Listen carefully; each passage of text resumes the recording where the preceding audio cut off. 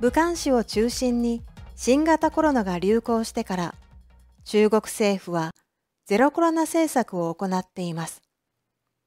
しかし、オリンピックが終わった今、いろいろなところで感染が広がっています。香港では2月から急に感染者が多くなって、隣の広東省深セン市では13日、突然翌日から20日までのロックダウンが宣言されました。16日までに広東省東莞市、吉林省長春市、河北省老坊市でもロックダウンが始まっています。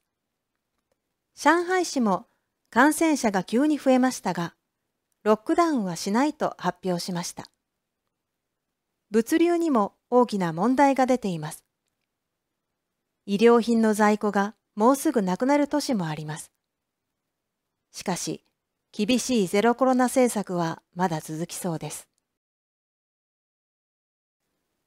一方、韓国でも感染者数が増え続けています。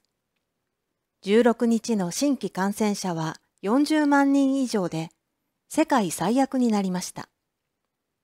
重症者は今までで一番多い1244人。